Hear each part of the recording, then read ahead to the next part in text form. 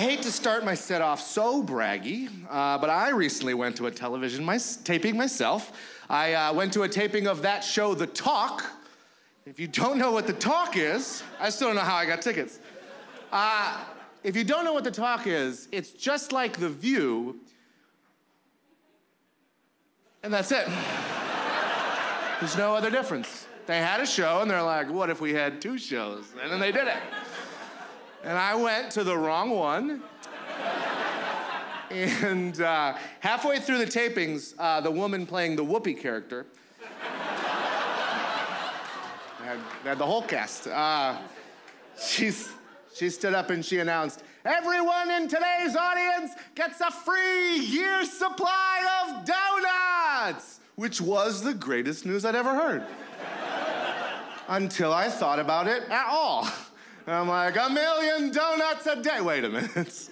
I probably don't need the world's biggest supply of donuts for this. I don't know how many donuts you guys think are in a year's supply, but according to the donut people, sitting up there in their ivory towers, it's 52 dozen donuts for you fat pieces of shit.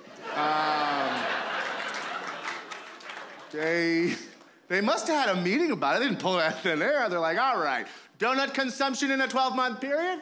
Oh, for humans. Okay. I don't know, 700? Is that it? Am I out of touch? 700? I'm using that as a base. Who knows how high this number climbs? So they gave me a gift card with all that power in my fingertips. I couldn't handle it. I immediately sold my card on eBay for $63, pretty good deal, to a woman in Southern California that I can only assume has died. Oh. I didn't know her, never met her, don't know anything about her. I can just assume that if you're trolling eBay for donut deals, your health is moving in a negative direction.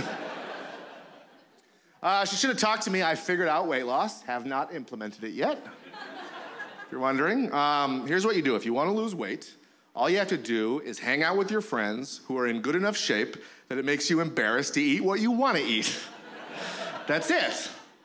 Like if I go out to eat pizza with one of my model friends, which is something I'm doing constantly, they're like, I'm like, what do you want to eat? They're like, 1 slice of pizza. I'm like, yeah, me too. I was gonna say it, you said it first, but just my usual 1 slice of pizza that I eat for a meal as an American man.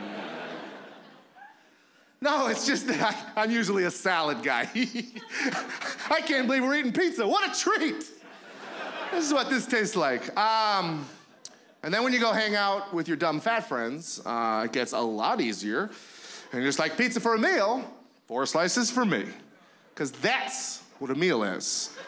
3 slices to get full, and then 1 more because I'm worth it.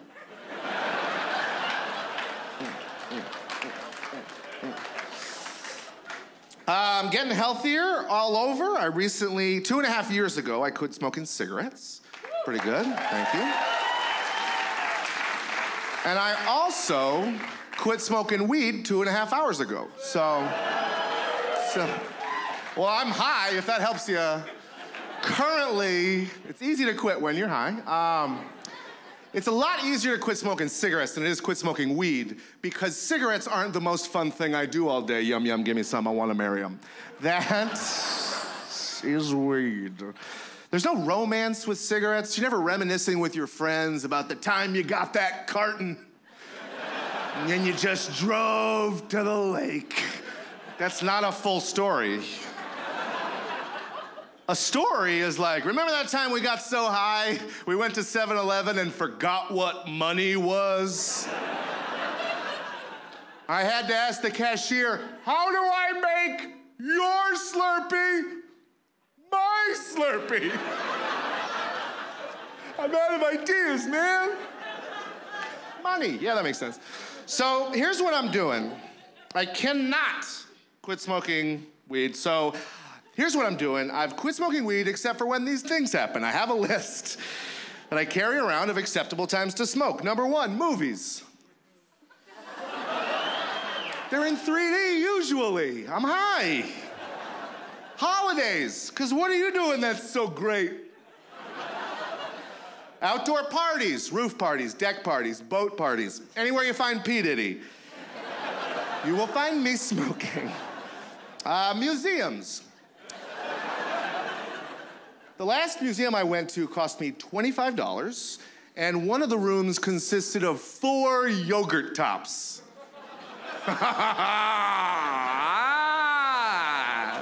You have to be high. I get it. I get it.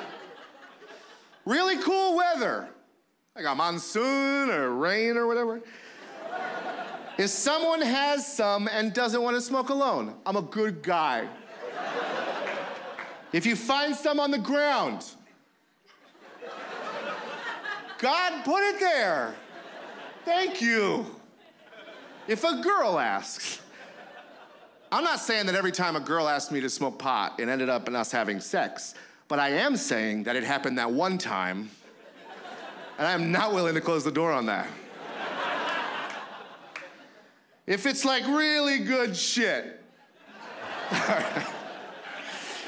They get easier towards the end. The last one, if I really want to. So there you go. There you go, and I live my life by it. Thanks, everybody.